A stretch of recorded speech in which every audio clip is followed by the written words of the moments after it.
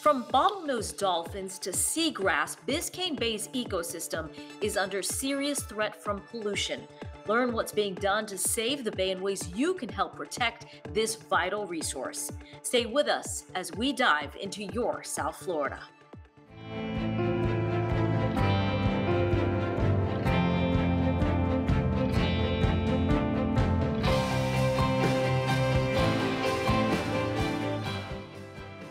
Hi, I'm Sandra Viktorova, filling in for Pam Giganti. Welcome to your South Florida. Well, Biscayne Bay is under serious threat from pollution. That means coral reefs, protective mangroves, and countless marine life are also in danger. Toxins from fertilizers and leaking septic tanks are literally destroying this vital ecosystem. And this isn't a new issue. For years, experts have been sounding the alarm about the need to protect the bay, and now they say we've reached a critical tipping point. There is a lot at stake beyond marine life. The bay is also home to Port Miami, one of the county's top economic drivers. So how did we get here, and what is the cost to save Biscayne Bay?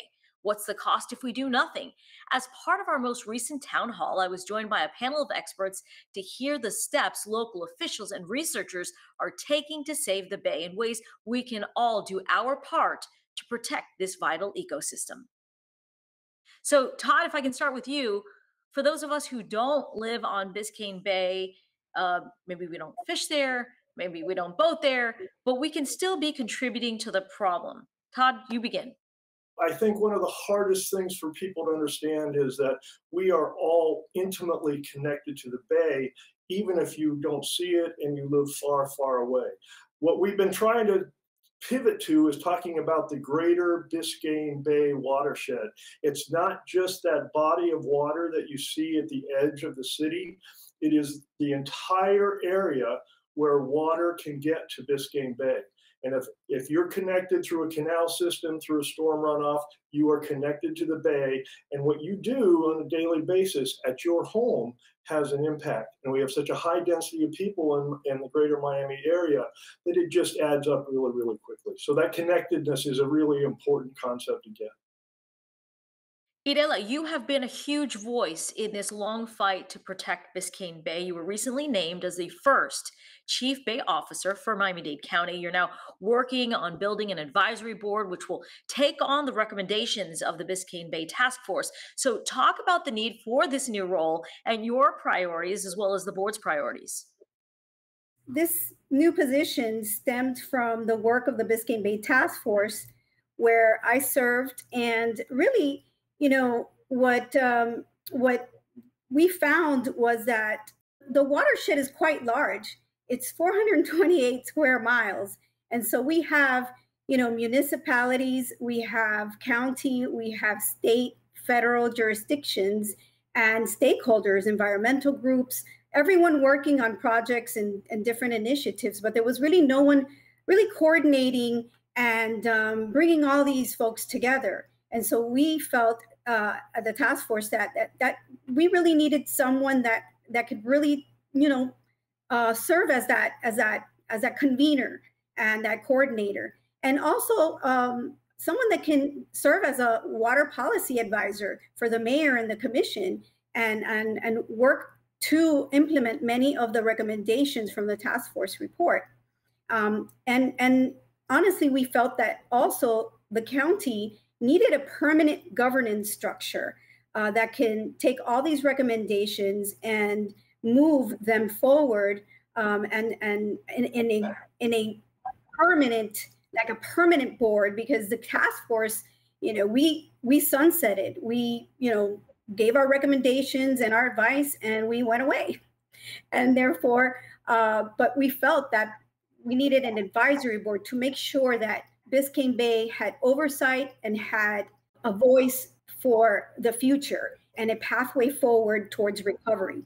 And so this board will serve to move long-term management of that recovery, will make sure that we set those water quality standards and meet them, and really hold everyone accountable. And when I say everyone, it's really all of us, from every, every member of our governing structure to even the public in general. We heard Todd talk about educational campaign. We absolutely, we're all responsible for the conditions that the bay is in, and therefore we all should be part of the solution. Rachel, I want you to talk about the work of Miami Waterkeeper. Some folks may not be familiar with your organization. How is your team helping to monitor the bay and the waterways? And we want to understand, how important is it to your work to collaborate with researchers and officials like Irela? Yeah, absolutely. We work very closely with Todd and Irela in many different aspects of the work that we do at Miami Waterkeeper. Miami Waterkeeper is a local nonprofit focused entirely on protecting the water you love in Miami-Dade and Broward counties.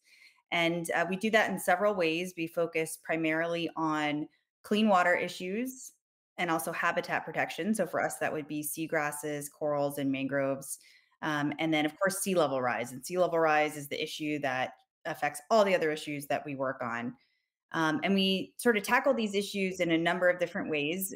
We have an interdisciplinary approach where we do education and outreach for the community from, everybody from kindergarten on up. And we have a number of programs that work with all levels of ages in the community.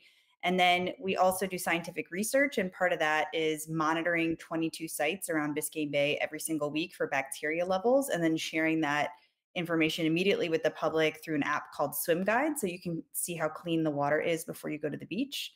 We also do publish peer-reviewed literature in conjunction with scientists at FIU or University of Miami or other universities, so that we can understand the science behind the water quality issues that we're working on, because the science is really the foundation of everything that we do. And then finally, we also do policy and legal advocacy. So there we work closely with Irela, a lot of the county commission, pretty much every layer of government that has a jurisdiction over the bay, which in Biscayne Bay is almost all of them. And by using the education, the science, and the advocacy work, we're able to make change.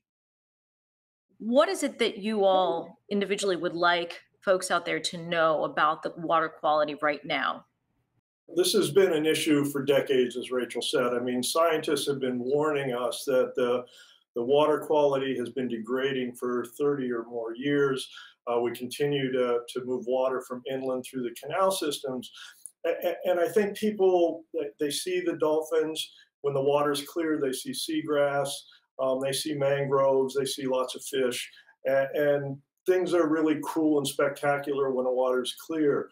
What we understand now is that there are sort of this constant press or pressure of things like phosphorus and heavy metals and other kinds of things that are getting into Biscayne Bay. We don't always see those, but they accumulate. And depending on, how the tides are and how much the bay is flushing or not flushing, how much fresh water we're putting into the bay from the canal systems, we can get very quickly to concentrations that sort of just change the entire way the bay operates.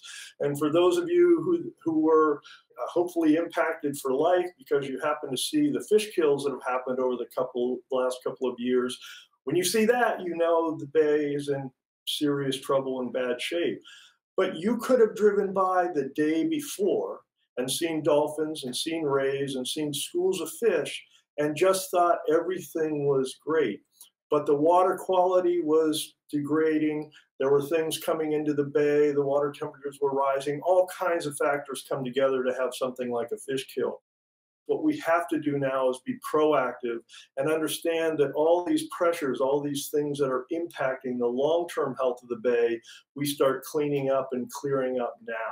So that it's not that you can see them, we need to stop even being able to measure them. And so one of the things that Rachel's group does and our group does and all the collaborators around Biscayne Bay, University of Miami, there are lots and lots of people that are really dedicated to the bay.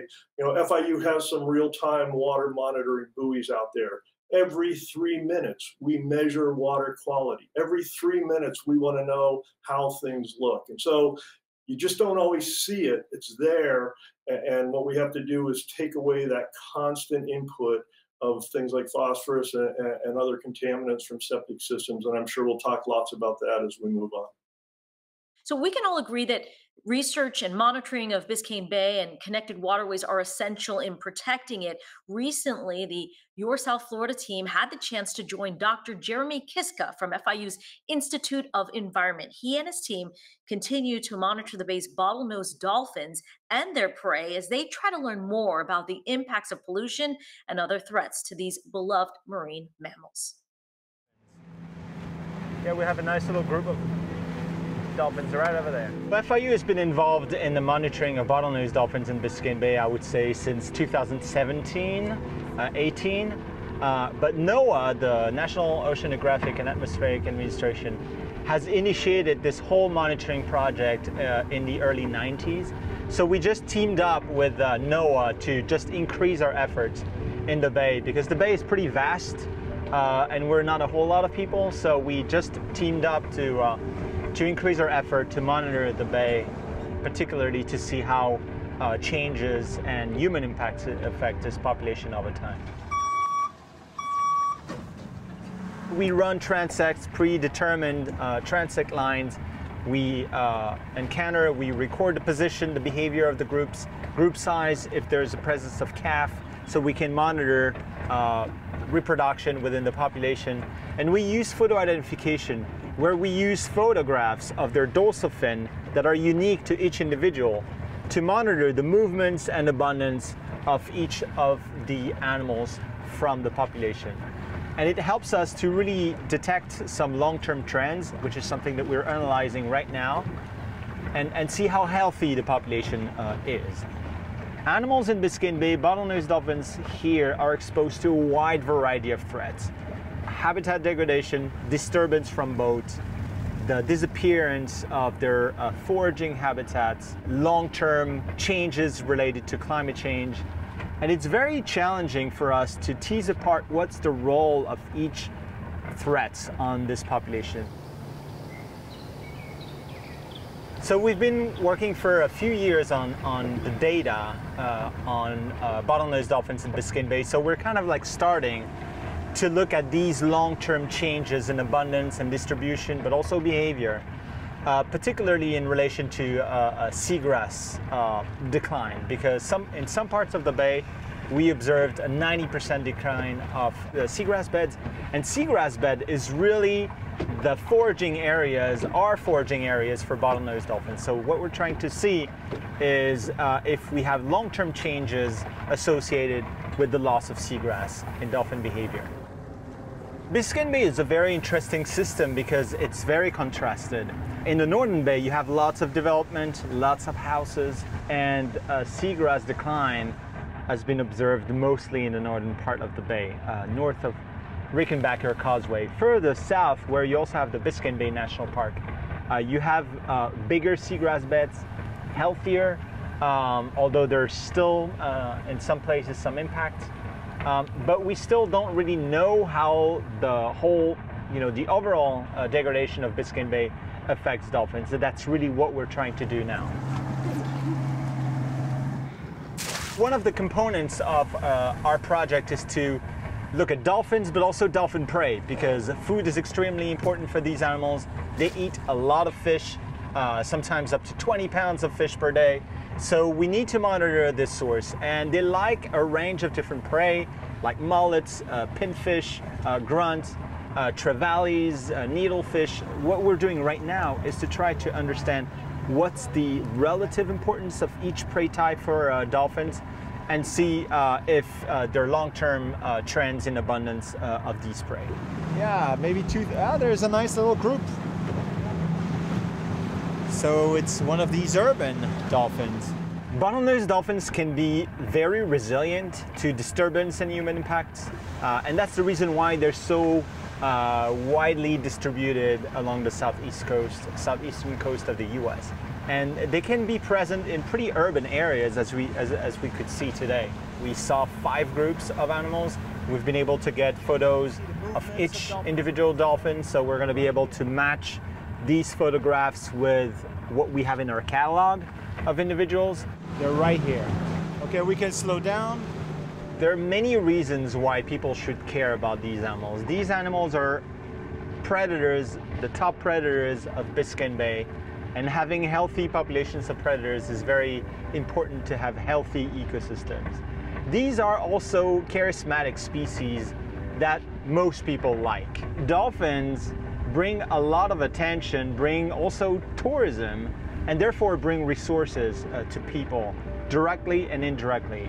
You know, do we want to see an ecosystems like Biscayne Bay without these large and charismatic animals like manatees and dolphins? I don't think people are ready for that. So the work that we're trying to do and accomplish aims at better understanding what's happening, raise awareness to the public, to the authorities, and trying to find solutions to alleviate threats affecting these animals. Which direction are they headed? This way. And one of the points Dr. Kiska noted is obviously the economic ties to the Bay.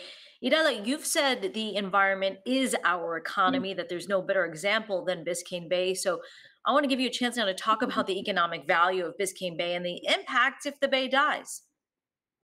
Bay-related activities generate about $12.7 billion in economic output, and about six million in tax revenue in the local economy. But these are numbers that we've been using since 2005. Greater Miami and the beaches, we're a global destination. We're a tourism-based economy. We're the cruise capital of the world. People come here to recreate on our beaches. We have 2 national parks, and Biscayne Bay is basically our central park. So, you know, we've seen, you know, the past almost 20 years how downtown development has boomed. And it's because of those bayfront views. Just last week, we read that Related Group CEO, George Perez, sold his bayfront home for $33 million. Okay, so the environment in Miami is the economy, I have to say that. And honestly, if the Bay dies, so does Miami, honestly. And I just can't emphasize that enough. So I think it's important that the business community is engaged, because to be frank, this Biscayne Bay's recovery is going to take everyone, not just government alone. We can't do it without the private sector. And there's a lot of infrastructure that needs to be improved.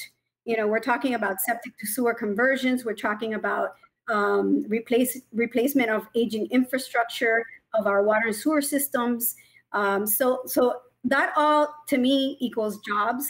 I'm very excited about this technology boom and new technology. You know, we hear about that and innovation, and Florida International University and Todd's group and their high-tech buoys on the water and on Biscayne Bay, giving us real-time information on the conditions of the Bay. That is all future blue tech industry that could be homegrown here in Miami. So with these, you know, challenges that we have with water quality in our Bay, also come economic opportunities, and that gives me hope and should give us some excitement around the economy. So they're linked. You know, the economy and the environment here are linked, no matter what. Over Labor Day weekend, there were reports of a fish kill in Biscayne Bay, but it was nowhere close to the thousands of fish and marine life lost in a massive fish kill in 2020 in Miami's Little River Canal.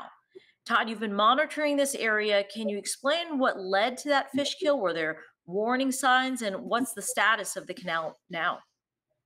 I think last year a wide variety of factors occurred. I mean, it was a really warm summer. Air temperatures were warm. Rachel already spoke about sea level rise, but sea temperature rise is also an enemy of coastal ecosystems and coral reef systems. And so, you know, we had particularly warm currents. We had low currents. The bay wasn't flushing. You just get this sort of perfect combination of really warm weather, some big rainfall events that cause septic systems to leak phosphorus, that get in the canals, get in the stormwater drains.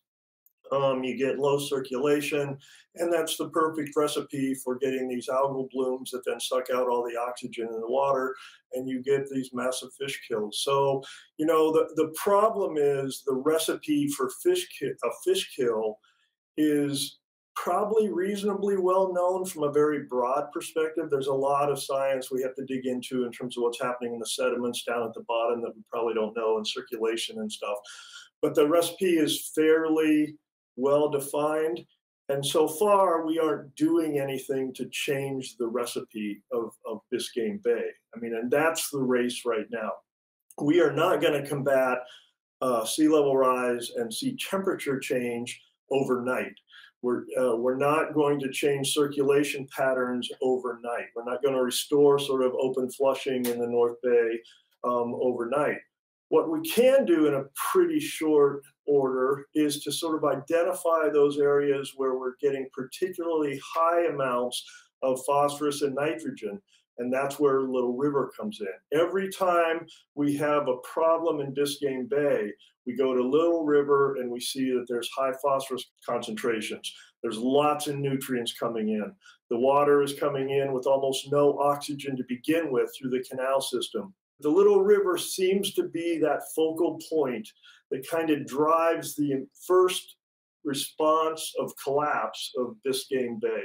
And the more we study it, that Dr. Piero Gardinali and the Institute at FIU is starting to find some very interesting fingerprints of some environmental factors that are starting to say to us, uh-oh, this kind of looks bad. There's lots of fresh water coming down the Little River. It has low oxygen. We need to be really careful. So again, Irela pointed out that over the last 100 years, we've taken Biscayne Bay, which actually didn't have a lot of water flowing from the land into the bay. It was only during the really rainy times that there was much fresh water going into the bay. And now we've created a bay that gets inundated with fresh water constantly through our canal systems. And so all those things come together, but certainly the Little River is a place we monitor really closely, and that's kind of like our smoking gun. Rachel, Miami Waterkeeper is also helping to monitor areas for fish kills and silt plumes, like the one reported around Labor Day weekend. Thanks in part to reports from the public. So, what are some of the most common pollution reports you receive from the public, and how important is their help? Yeah, so absolutely critical. And I think, going back to the causes of the fish kill as well, I think it's really clear that these other stressors that Todd was talking about, the water gets too hot, the circulation isn't great especially in northern Biscayne Bay, is all over an underlying layer of pollution. And it's that pollution that's really leaving the bay very vulnerable to having our seagrass die off and to having these fish kills. And the bay is really getting pushed over a tipping point to the point where it can't sustain life anymore. And that's when we're seeing these fish kills happen. And this pollution that I'm talking about specifically is coming from four major places: from septic tanks, from sewage leaks, from stormwater runoff, and from fertilizer overuse. And the fertilizer overuse piece has really has gotten addressed recently by, we worked with the county and Irela very closely on creating the strongest fertilizer ordinance in the state. And basically, it's asking you to stop using fertilizer in the summer months from May to October, when it's so rainy that as soon as you've put the fertilizer on the ground, it's run off down to a storm drain or into a canal and a waterway, and it's become water pollution instead of helping your plants. So it's wasting time and money, and polluting the environment. So that's one really easy way you can help. The septic tanks, the sewage leaks, and the stormwater are going to take investments in our water systems to upgrade the infrastructure so that we don't have those sources of pollution affecting our waterways anymore. So that's what we're really working closely with Irela and the county commission, as well as the state and federal government on that as well. In terms of pollution reports, it's really, really critical for the public to be engaged and informed on what's going on our waterways. And we have a program called 1,000 Eyes on the Water, and that trains the public to observe, document, and report pollution that you might see going about your daily life. And you may or may not know if a plume that you're looking at is okay or not okay in the waterway. Or if you see dead fish or even cool wildlife and really rare and, maybe even Endangered Species Act listed creatures. And over the last year, we've had an over 600% increase in the amount of pollution reports that we have received from the public. And many of those have been sewage leaks, some minor, some major. sediment plumes like the one over Labor Day weekend coming from the FDOT construction site where sediment from the land was getting pushed into the water by a rainstorm and ended up making a huge plume of sediment that would fall out of the water column, land on the seafloor, and bury seagrass or other life living there, and also potentially contribute other kinds of contaminants to the waterways. So I really encourage the public. You know, we're a small team. I know Miami-Dade County is out looking for pollution, and FIU as well. So we need more eyes on the water. We need everybody looking out for the waterways. So 1,000 Eyes on the Water is a free online course. You can go to the Miami Waterkeeper website and take the training, and then start keeping your eyes out in case you see pollution that needs to be reported and addressed really quickly. Okay, well, as Rachel just said, in April of this year, Miami-Dade commissioners approved one of the toughest fertilizer laws in the state. So, Irela, can you tell us? I want people to be very clear on what the rule is so they don't violate it, and why it's so important. Basically, don't use fertilizer during May 15th until October 31st every year, forever, during the rainy months. Um, that's basically it. And if you're a commercial operator, there are trainings and certifications you can go through. We're partnered up with the University of Florida, and they have courses and that you can take. And it's basically going to take time, obviously, for folks to get used to it. But you know, we're very proud of this. It's one of the first recommendations right out of the gate from the task force report. And we created educational materials because it's a countywide ordinance for all of our cities to use. It's on our website, a dedicated website, miamidade.gov/fertilizer. It's that easy. Residents can go, you can download the toolkit. There's lots of marketing materials, social media, everything you need. And really, we really shouldn't be doing it. Like I said, it just, and like Rachel said, it just goes down the storm drains and through the canals and just ends up in the bay. And again, I wanted to just kind of touch on something that Todd talked about with regards to the Little River area. And I just want to inform folks that we are taking that area seriously, and we partnered with the state, and we're investing together $20 million worth of projects because we're looking at that area and really doing triage there and to improve water quality and seeing what we can do in a short amount of time, getting folks off septic systems there, investing in some wastewater improvements, incorporating some stormwater innovations, and restoring coastal habitats. And something I'm very excited about is creating a living shoreline guide so we can start using green infrastructure and using nature as a way to, you know, hold water on the ground instead of, you know, dumping it through our storm systems into our canals. And so I think that, you know, we need to start getting creative on how to, you know, use water in a different way. What can the public do, right? For those of folks who don't go out there again very often, what can they do on an individual basis? I mean, we're all in this together. The time is short. I mean, we've seen two years back to back where we've had fish kills. These have been predicted for 2 decades. The time is really short. And so the one thing we can control is our individual behavior, what we do in our households, how we treat our neighbors, our neighborhoods, and finally, how we communicate with each other, understanding that we all live in this one bay, and this one bay represents our health, wealth, and happiness 100%. You can watch the full town hall on our Facebook page at Your South FL. We'll see you next time. Thank you so much for watching.